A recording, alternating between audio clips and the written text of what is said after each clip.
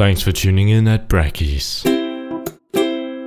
Hello everyone and welcome to the fourth and final video on making a quiz game in Unity. So it's already come time to wrap up this short series. It's been a lot of fun and I've showed you pretty much what I wanted to show you from the beginning. However, there's still lots of stuff you can do to improve this game on your own. The first thing that comes to mind for me is maybe adding some audio to the game. So if that's something you're interested in, I really suggest you check out the 2D platformer course, which has a cool couple of videos on making an audio manager and adding some sounds to it and making them play. So if that's something you're interested in, definitely check that out.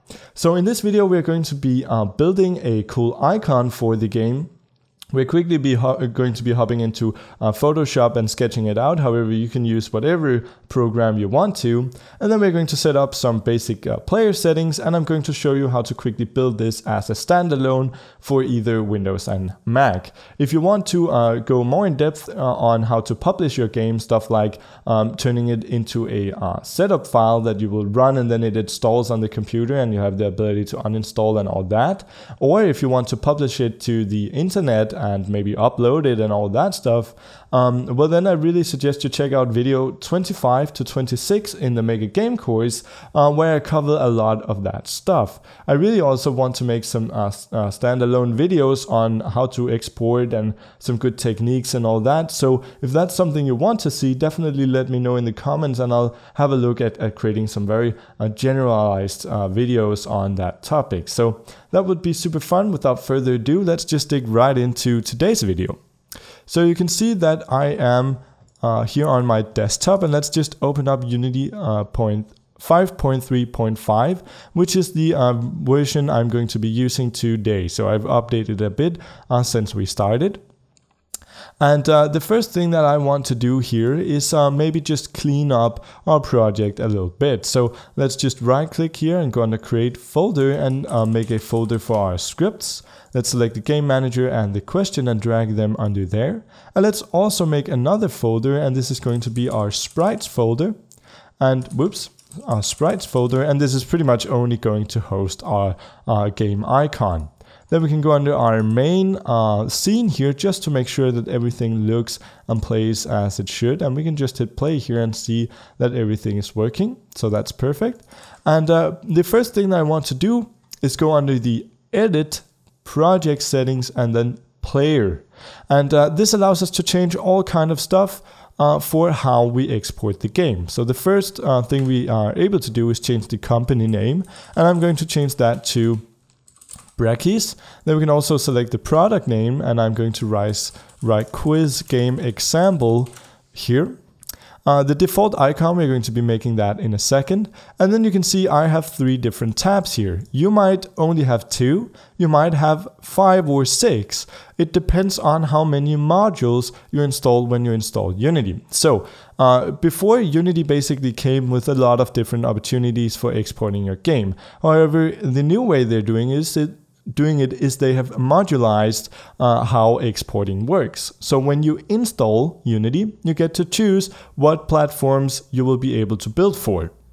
And I've chosen that I want to be able to build for standalone, WebGL, web player, and then of course for under the standalone for both PC and Mac. But if you haven't chosen this and haven't checked these boxes, you can just rerun the installer and install them this time. So I really suggest you do that. Those are the basic platforms that you almost always want to have. So if you don't see your tabs here, that is why. You can just rerun the installer. So next up we have the resolution options. I don't want the default to be full screen. Instead I want this to have some kind of fairly small window. It's a very casual game we've made here, and so I don't want to clutter the entire screen with it. It should only take up as much space as necessary. And therefore I'm going to set the default width to something like 650 and the default screen height to something like 550. So it will almost be a square, it will be a bit wider and it won't take up too much space. Then next up, we have the ability to display a resolution dialog when we run the game. That will allow the user to change input, choose the right resolution, and change the quality settings of the game. That's not something I want the user to decide. We've decided that beforehand, so I'm just going to be disabling that. You can also, of course, turn this into a resizable window. That's probably going to work fine with our game because of the way we have set up the UI, but I'm again not going to allow the user to do that. Then we can override some settings for the standalone when it comes to the icon. We're not going to be doing that. We're not going to be changing the splash image either, or any of the other settings. Then we can move on to the web player. Under resolution and presentation, you can select a template here and a width and height. I'm just going to leave all of this be, and the same with the WebGL, just leave all of these settings. So cool. Now we can go ahead and maybe create an icon. So I'm going to again be using Photoshop. That is my default image editor of choice. However, you can pretty much use anything. A very good free alternative is GIMP, and that's going to work just fine. And this is not a Photoshop tutorial. This is just showing you kind of how I sketch out my icons, and I'm also going to be making this available to you. If you want to use this, that's fine. It will be available to you, even though also for commercial use and all that. So first off, let's make a new file by pressing Control N or Command N, and this is going to be the quiz game icon. And I'm going to make it 1080 by 1080 pixels, so completely square.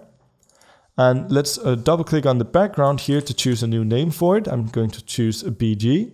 Then we can go over here under our shapes tool and click and hold to select the rounded rectangle tool.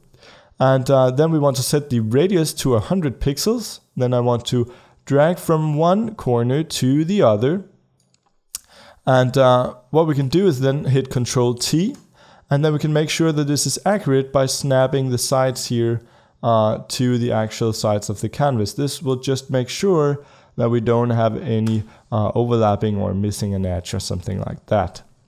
Then we can disable our background, and we can choose another color for this. And I want this to be a very light red, very similar to the one that we have chosen inside of Unity.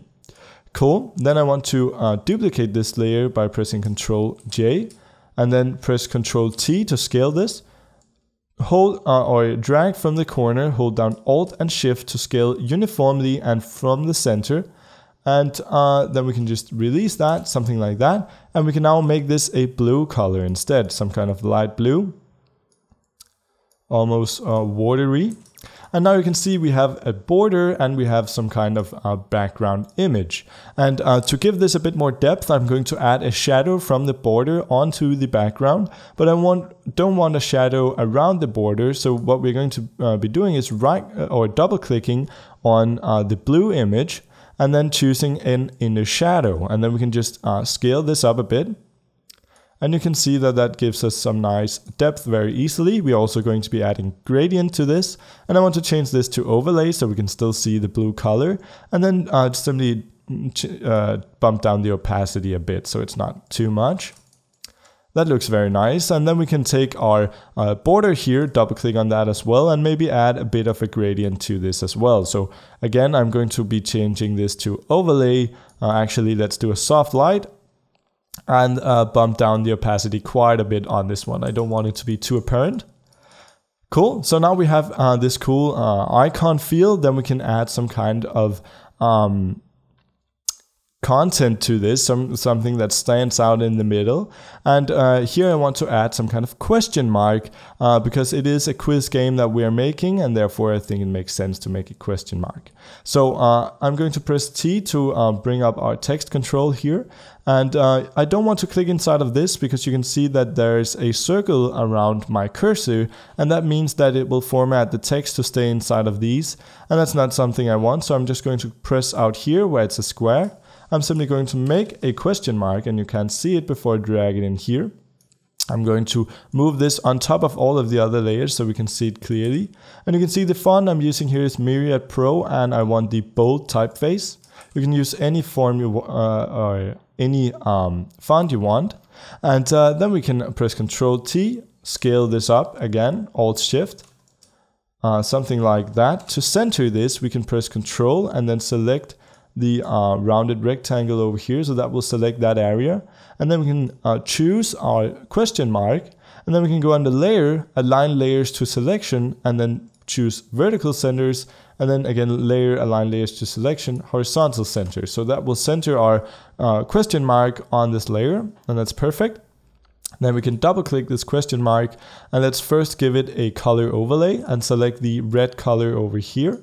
That's going to be fine. Then let's give it a shadow, so a drop shadow, widen the size a bit and maybe give it a bit of distance to offset the shadow. Then we can go under bevel and emboss, and we can maybe drag down the shadow mode's opacity to 0 and then just bump up the size. So that will just make light fall upon the question mark to make it stand out a bit.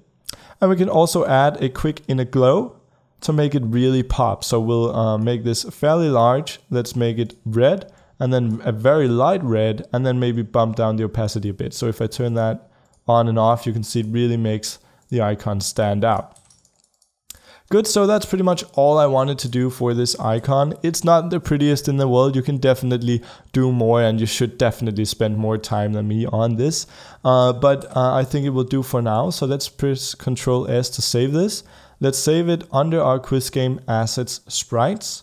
And I'm just going to save it as a Photoshop file. If you're using GIMP or something else, you should save it as a PNG file, because that is pretty much lossless. So let's save that, hit OK. And let's head back into Unity, go under sprites, and you can see it's now appeared here. And let's just change this to true color and leave everything else as is. Then hit apply, and that should work just fine.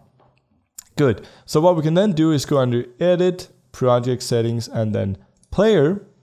And we will lock the inspector here, go back under the sprites and drag the quiz game icon under the default icon, and that will now be used for when we export the game.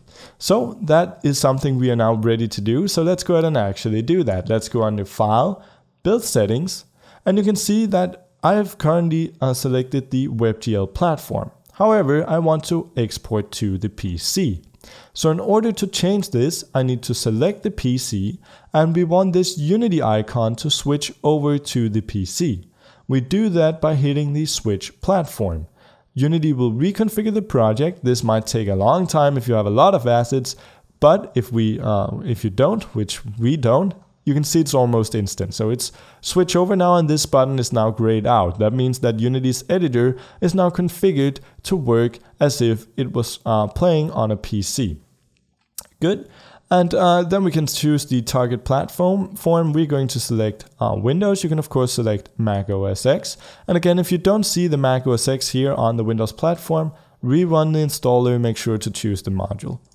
Good. And the architecture, 86 means 32-bit, and 8664 means 64-bit. All computers run 32-bit. Only some computers run 64. However, in modern ages, if your computer is less than 5 years old, there's a really good chance that it runs 64-bit. However, for a simple game like this, the architecture is not going to make much of a difference, and every run can run 32. So if you don't want to worry about this, just choose 86 and be done with it. That's fine for our case, and that's what we're going to be doing. And then before we build, we want to make sure that the scenes in build include our current scene. So if it's not there, drag it in or add the open scenes. Then let's hit build. Let's go under quiz game. Let's add a new folder called builds. Let's double click that. Let's add another folder, and we'll call this Windows. Double click on that, and then we can make a file name, and this is going to be the quiz game example, and then I'm going to just indicate that this is 32-bit. Let's save that, and Unity is going to build this. It's going to do that fairly quickly because again we don't have many assets, and it's going to open up the Windows folder. As you can see here on the build Windows, we now have all of this different content, and this has the exe file, it has some debug files, and it has a data folder with all of the resources needed by the exe file to run the game.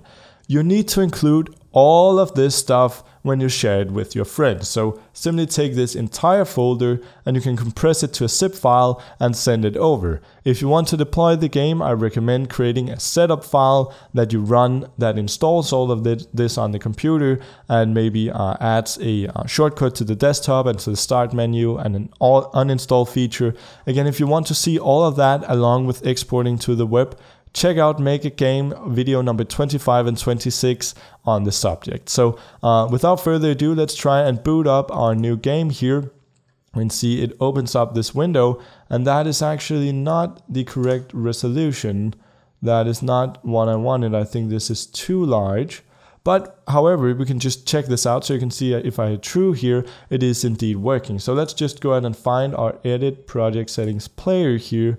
And I don't believe that this is the default. And I think the reason why it's not using the default is before I ran the game, when I was testing out with a different default screen width and height, and I think that it saved that locally, but if you run this on your computer, it should be much smaller. So just keep that in mind. These are only the default screen and width, and they can be a bit annoying in Windows. So that's why Windows remembered that I ran it in that resolution, and so it did that again. You can of course refresh that. There are plenty of stuff written about this on the internet. So that is exporting your game to Windows. That is kind of wrapping it up and all of the different player settings and stuff like that.